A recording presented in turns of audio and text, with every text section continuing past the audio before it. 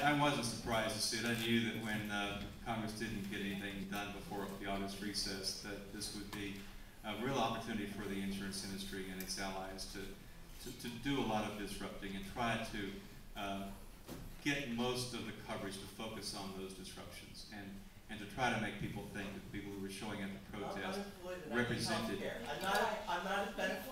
Let the man speak. Yeah, in fact, I've spoken at a lot of town halls, and I've had spoken at town halls where there were a lot of people who were not interested in listening, but there to complain. And there was one woman in I think it was Montclair, New Jersey, a very raucous town hall, and I was explaining to her some of the ways the insurance industry and its allies operate to influence public opinion. She was having none of it. She came up to me at the end and she said, "No one paid me to be here." And I understood what she was saying. I was very kind to her. I said, you know, I asked her though, I said, are you confident, are you 100% sure that your insurance coverage is going to be there for you tomorrow? Are you sure that you're in a plan that will cover what you need to have covered? Are you sure that your children, your grandchildren are going to have the coverage they need in the system we have now? I almost asked her, but I didn't. She said she wasn't paid to be there, and I said, I was thinking, I know that you were not paid. That's not how it works. The money goes from the insurance industry, from the premiums that you pay, to your insurance company, to the trade associations that represent them, and then to the PR firms that they hire, and then to the front groups that they set up, and then to the PR people who have the access to the producers and the reporters that can serve the media.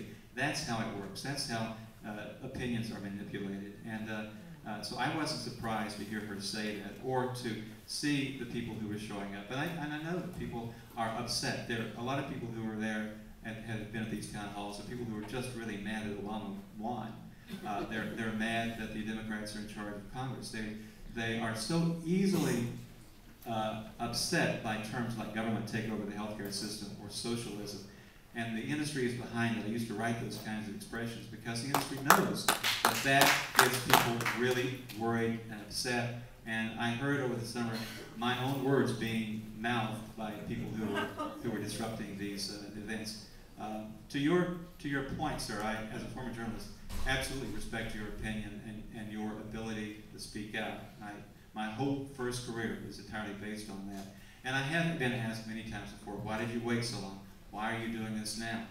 It took me a while before I really had a very significant change in my life. When I don't know why I borrowed my dad's car and drove to Virginia. I cannot tell you why that happened, but I did. And I saw people who could have been people I grew up with. I grew up, my parents were factory workers. They don't make a lot of money, never did make a lot of money. I come from a family of modest means.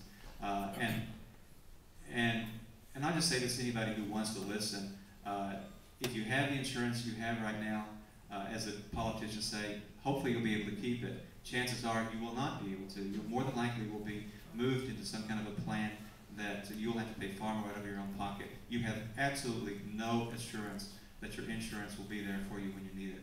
You have absolutely no protection. There is almost no safety net left in this country.